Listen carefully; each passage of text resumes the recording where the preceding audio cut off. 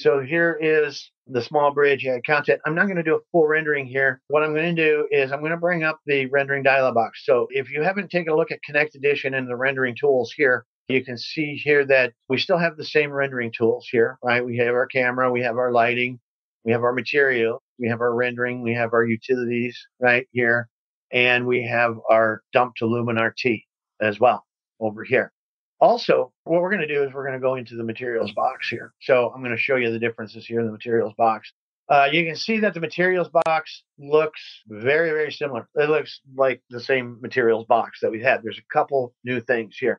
You'll see this little button right here on the end. That is for my PBR materials, my physically based rendering. I also have one of our old blocks and bricks. So you can see the V8 icon here. This is a pallet that we deliver through Bentley. And like I said, we've converted those all to the PBR materials. So if you open this up, you can see these little circles by there. Don't get freaked out by having the little circle by there.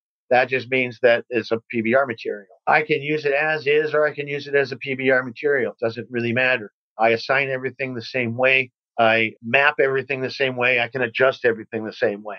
No difference. Again, in the smooth rendering, I'm going to be able to see the metals and the reflections and refractions and that. I won't be able to see the ecosystems, though. I don't know if we have any intent on working on that or not, but you can't see the ecosystems. I do have inside my materials here, view ecosystems. So I created this palette here.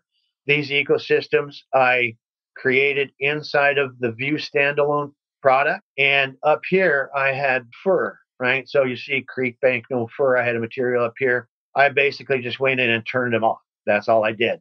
And then I switched the assignment from this. I just dragged and dropped it into the new creek bank material that I created in the view standalone product. So all I did was just reassign it. That's all I did. It's very, very simple. I created a new palette. I called the palette View Ecosystems. I created the material in View. I dragged and dropped it right into the palette. That's all you have to do. It's a drag and drop. I just dragged and dropped it in here. Like I said, I'm going to create a workflow document that shows you exactly how to do that. And like I said, we are going to deliver some ecosystems for you guys to use. To what extent, I don't know yet, but I'd like some input. How about that? All right. So what we're going to do here is, so this basically hasn't changed. We've added one button, the PBR materials, and that's about it. But if you take a look at, some of the materials that we've used here, it is, basically the same. We got the same settings. We got the same everything inside of here. So we can just take a look at all of those. I still have view descriptions and show material attachments in my references. That's a kind of a new one too. But I still have kind of the same settings for any one of these materials here. Oh, go to the general tab. There we go.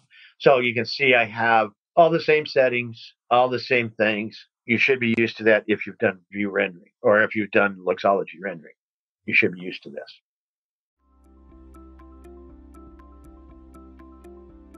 If you found this video helpful, please give it a like. If you want to see more such series, consider subscribing to our channel. Thank you, and see you next time.